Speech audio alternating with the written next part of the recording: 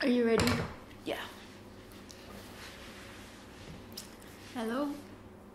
Hello everyone and welcome to our channel once again after a long time. This time, like about 2 weeks, we've been super duper busy with people coming over, people leaving, stuff to get done. That was a long intro. Okay, so you go now. We're gonna do another episode of Dear Sadie and P today, where we read your letters and respond to them. But we're running a bit behind as usual, so if you just wrote to us, just be patient because we're doing it chronologically. So now we're reading letters from July. Okay.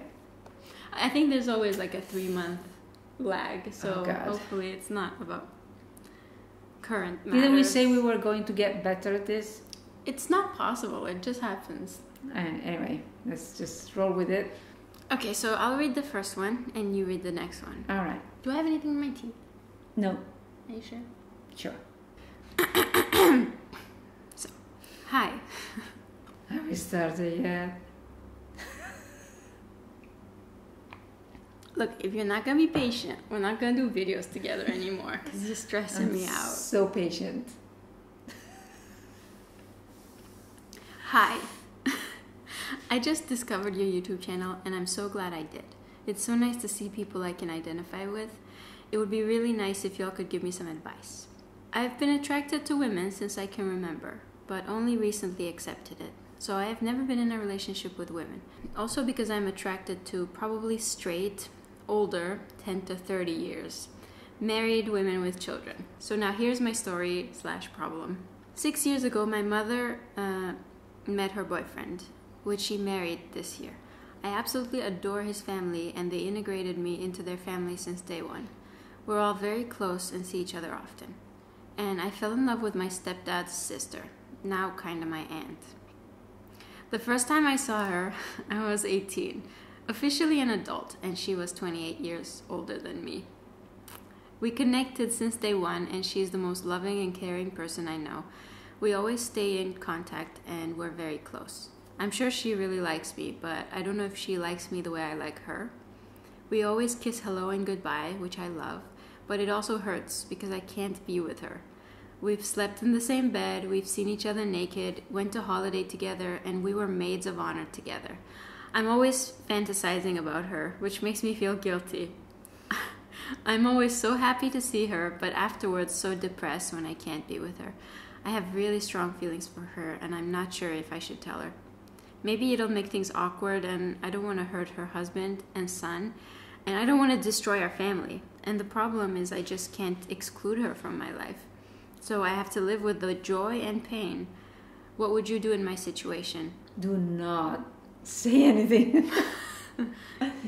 Go ahead. Give the truth bomb. Go ahead. That's my advice. Do not. I wouldn't. I feel like you should look outside and you should, open yourself up to see people like people who are, gay. And did you have a brain fart? I had. I was trying to say it in a different way, but anyway, yeah.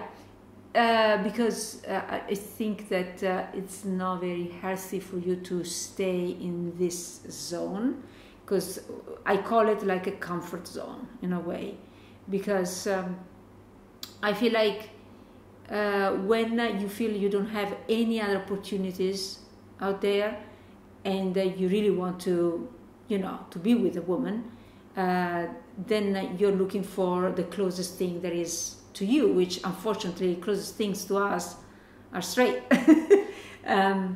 I thought you were going to say family, but yeah, straight. And family too at this point.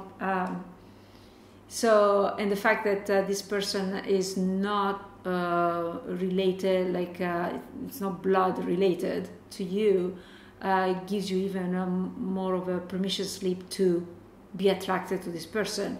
And it's very comfortable. I mean, to me, like your situation. I mean, comfortable in which way? You recognize you like women, but you have no, maybe you don't really want to come out with that. and but you have to take that step to take yourself out of that comfort zone and go and look where you can actually find people who are gay. And for sure, you know, you don't have to put yourself in this complicated situation, you know. I mean, talking about it is a possibility. Maybe she can even help you if you just have to make sure that she's advanced enough to understand you and maybe guide you so that you're getting over her. That's going to be too complicated. Is it? Okay. Because then she plays like this mentor role, which is also very attractive. Like any role of, I feel like, teacher or mentor is very attractive. I wouldn't go. I think what your original advice was, don't tell her, is the correct advice in this case. Also because you said she has a husband and a son. I mean, it's not like, let's take the gay thing out of the equation for a minute. Even if, let's say you were a guy, she's still married with a kid, you know? It's still like cheating outside of the marriage. And I don't think it's gonna work. In the long run, it wouldn't work.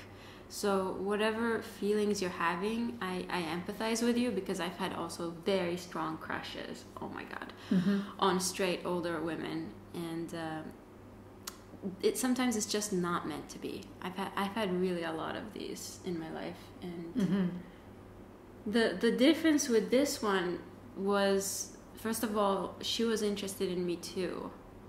With this one, with you. Oh, with me. Okay. Did you not? This one. Okay. And it was very apparent, like from the get-go. It was mutual. Yes. It wasn't me having this strong crush. And we knew that we were gay.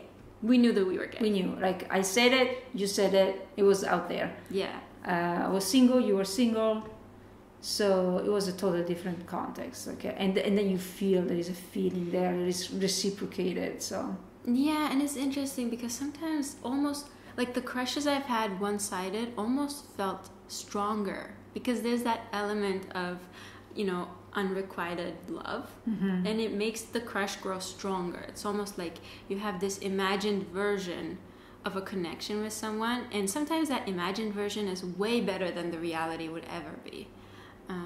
But when the real thing is playing out, it almost feels like less exciting in a way. Yeah. If that makes sense. Yeah. It is less intense, because it's that you feel that it's unattainable something, so it makes it even more intense.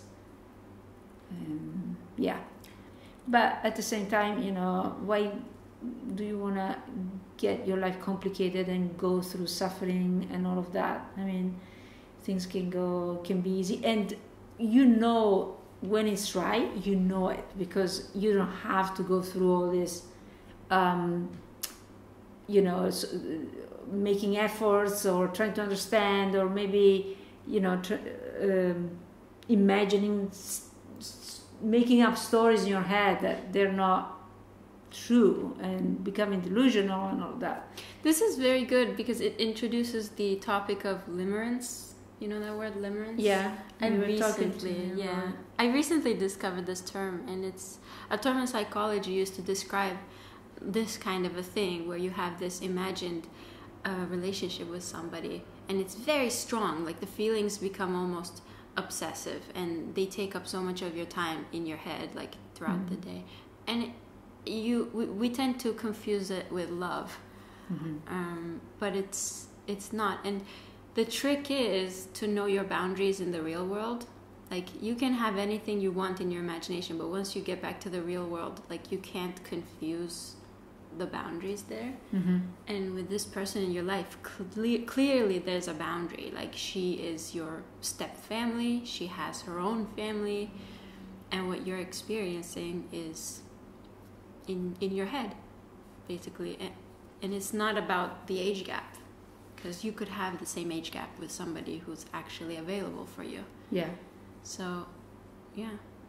Let's do another one. That one's. Did you have anything else to say about No, let us know. Yeah. If you did anything happened in these past 3 months, and or anything will happen in the next, or what your decision, let us know. I mean, we are interested in follow-ups. Or comment down below on this video so other people can read it too. Exactly. If something happens. Do you want to read this one? Sure. It's a bit longer. You have to read the long one. Dear Sadie and Paola, first of all, I'd like to take a moment to express my gratitude. Thank you for making videos and being brave enough to proudly share all that you are. By doing that, you're representing not only your beautiful selves, but also many of us who are still unable to come out in the open. Thank you. We appreciate this. I stumbled upon your YouTube channel some years ago, and I was instantly in awe of your views on life and of the deep connection you two share. You're very lucky, but you're also very strong and determined. You seem to have fought a lot to live the life you wanted for yourselves. That alone deserves some praise. Aww. That's nice.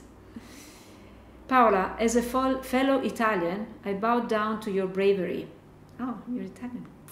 This may seem like an easy country in which to come out as gay, but it's not. No, really, not yet, not for all of us, but it's home, and we'll always come back home. Sadie, I must commend you as well. I know this country may seem hostile sometimes, but I can't really imagine what it feels like for you to be living here. I'm just glad you are with the woman you love, and I hope you will find more reasons to feel welcome here one day. Which you already are finding, I see. Anyway, don't ever lose your creativity and kind attitude. You seem like a very special creature. Nice. Aww. As I mentioned, I found your channel some years ago, but then I lost it. I recently found you again, and I have been binge watching your content. The way you both talk and express your thoughts and feelings is so relaxing and so inspiring. I'd like to tell you my name, but I don't think it will be prudent.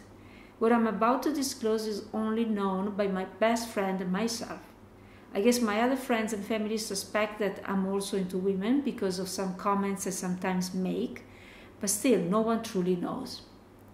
I don't really like labels, but I guess you could think of me as bisexual. Growing up, I had 3 major crushes on some of my female teachers. Never acted on any of them. Never told anybody a thing. I used to think I knew the pain of unrequited love back then, but oh boy, was I wrong. At 18, I stepped into my first serious relationship, and it was with a boy my age. Big mistake. I didn't really love him. I was just following a path I thought my parents and society wanted me to stay on. He was unhappy. I was unhappy. I broke up with him 8 months after we got together. Some years went by, and I got my first job. And guess what? I fell in love there with my boss, a married woman with children. Oh, no. A profoundly Catholic woman, an older woman, but most of all, definitely a straight woman. I know how to pick them, don't I? I don't really need to tell you, but I think you can picture it. A fine recipe for disaster, and it really was. Long story short, I looked at her like a lovesick fool for 4 years, during which I was single because I was totally taken by her. I never told her a thing. Even though we had these long personal conversations during coffee breaks, she would tell me she was in an unhappy marriage and that her kids preferred their father and she felt very lonely. She would tell me she was happy I was in her life and she admired me and thought of me as a daughter. She would give me book suggestions and send me links to stuff she thought I might find interesting. I sent her the music I liked and she played her piano for me on a few occasions. Wow, that's nice. I felt a connection when she said she had gotten married just to please her parents, but ended up being unhappy because I felt I almost did that too. I told her I admired and kind of liked some middle-aged actresses, and she told me I was special for appreciating older women's natural beauty in a society in which she felt like trash, just because she was aging. I told her she was beautiful to me. She replied that I was too kind and again quite special. I never felt so happy, so in love.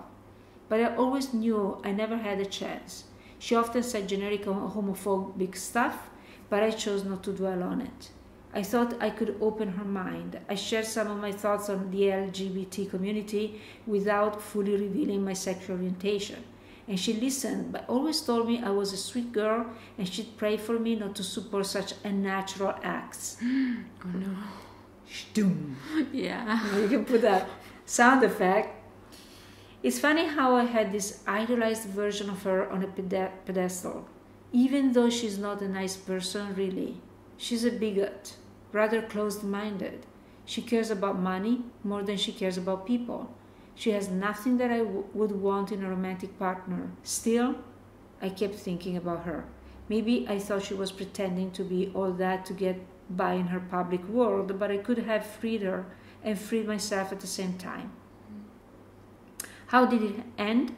She tried to play me wrong in the workplace, pay me less and have me work more and that kind of stuff. I was mentally and physically drained. I got anxiety attacks, so I quit. I resigned and got another job. It's been 3 years. I never saw her again.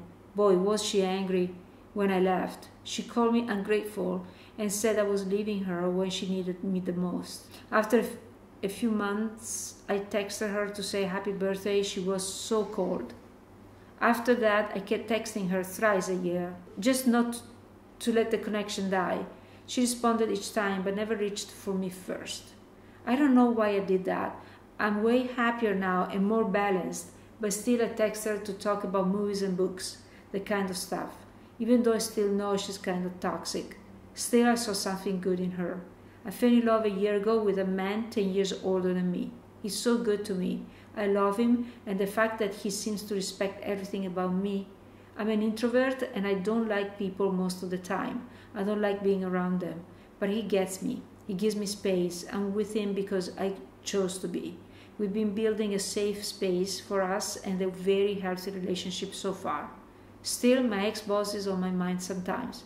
Should I tell him about her? I plan to tell him that I'm attracted to women too eventually, just because it remains a part of me. That's the only thing I haven't told him about me yet. It's just that I don't really know how to start the conversation. He's not homophobic, but I feel like he may think I'm telling him to leave him to go and be with a woman. I don't know. It's weird going about it in my head. Maybe it's just me. What do you think? Thank you for your time. I wish you all the very best. Whoa. Wow, that was quite a story. I was like, what do you think? I wasn't sure again if it was another case of limerence. Mm-hmm. And in a way it is, and in a way it's not, because it gets complicated with these lesbian crushes, because sometimes they are straight, and in that case it is limerence, right? It's not real love. But sometimes they are internally homophobic, and there's always that like thread of hope. Oh, maybe I'll open up their mind, maybe I'll change them. Sometimes it actually happens, right? So I'm not blaming you for, you know, having hope and trying to make this thing work for 4 years, but also good job for getting out, because that was definitely toxic. Yeah. What do you think?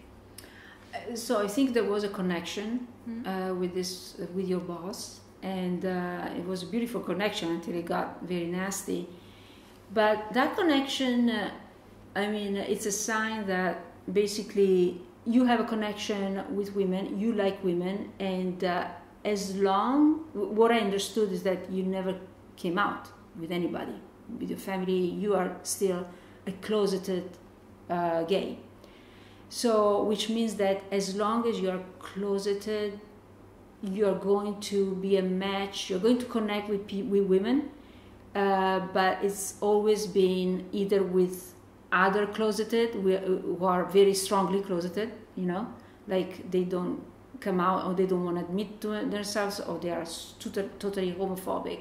So you're going to basically you're going to be a match to women who are homophobic, because you are also homophobic deep inside, because everybody who is closeted and they are afraid of coming out, it's just because there is an internal homophobia.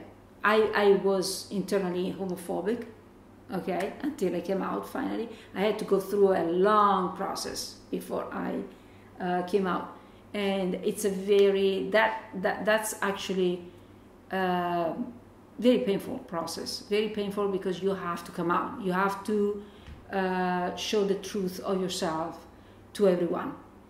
And so that's because what struck me is that you are with a man now.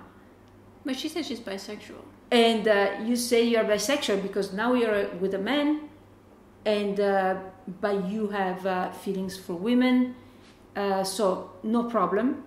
But it's easy to be with a man because it's a straight world. Being gay is not accepted, and all of that. As you open your letter, you talk about how difficult it is to be in Italy, in a country where there is a close community, and come out. To be honest, I had the same thought when I came here, but I realized that the more I was coming out, the more I was surprised by seeing a lot of acceptance around me. And I am in Calabria, southern Italy, okay? Yeah, but I don't agree with you with what you said, because she said she was bisexual, and we gotta respect that. I totally respect that. There are bisexuals. Like maybe she is with her soulmate right now, and she's like really happy, and that's an absolutely. Thing. I'm not. I respect that absolutely. Because just because he's a man doesn't mean he's absolutely no. This is not my point, though. Oh. It's not absolutely my point. Kind of how it came across. No, absolutely no. I'll say something, okay. And tell me if you agree. So, because you were asking, should I come out to him? And I think yes. Yes, you should absolutely. definitely come out to him, just because if he knows how much you love him and how much you want to be with him, it wouldn't be a threat to your relationship just to know this thing about you. It's just part of who you are. So if you want to express more of who you are, I think that would make the relationship even stronger. But you see, you are exploring a relationship with a man. Have you ever explored a relationship with a woman? Sorry, I'm going to provoke you on this. And I've been very, that's why we are here, and you guys write to us. And I feel like I don't want to ruin now your relationship. Don't get me wrong. Oh my God, this is getting worse. I don't want to ruin your relationship with the person you are with now. But I feel like, think about the internal homophobia I said before. And being bisexual, I don't like when you find somebody you can connect with. It can be a man, it can be a woman, it can be anything, right? It doesn't matter. It doesn't matter. It does matter to a lesbian, but okay, go ahead. For me, it can be like there is lots of fluidity when it comes to these things. But fluidity, you can say I'm fluid, like when you have also experienced the other side, like you experienced a part of yourself, which is being with a same-sex person. So I like, you can think about these words and try.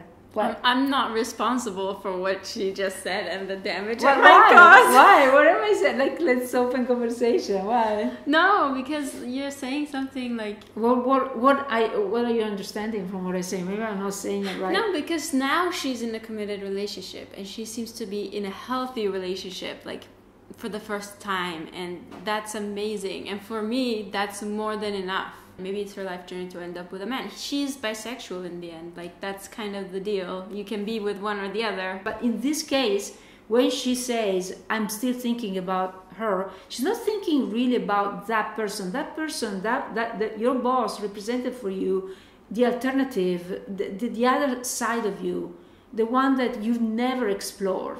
So it's what this situation represents to you, not what it really, like, it happened, the boss, you being with a man, etc., etc. It's trying to understand your choices and what is behind the choices. So what I'm asking you, what is it behind your choices?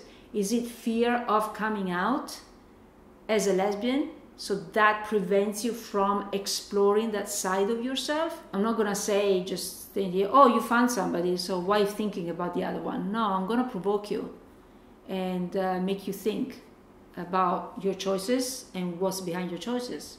I'm not bashing you because you didn't come out. I'm just provoking your thoughts and think about what's behind all your choices. That's all. Okay, I think we'll leave it at that because that was plenty for a video. So thank you guys for watching. If you have any updates, definitely leave them in the comments so other people can also see what happened with your stories. And if you'd like to write to us, I'll put our email in the description. It's always in the description. It's just sadiemp@gmail.com. And yeah, we'll see you with another one really And please give us a feedback on this. Maybe I might be totally a jerk, like like a total, totally wrong about all this. But yeah, I mean, we can open a conversation about this. It's a very interesting topic. Okay. See you next time. Bye. Bye. You hate me. I don't hate you. What's wrong? I don't hate you, but I hate the energy you put forward. Which energy? It's fine. Let's just agree to disagree. Okay. Okay? Alright. I don't hate you. Are you gonna kiss me or no? Yeah.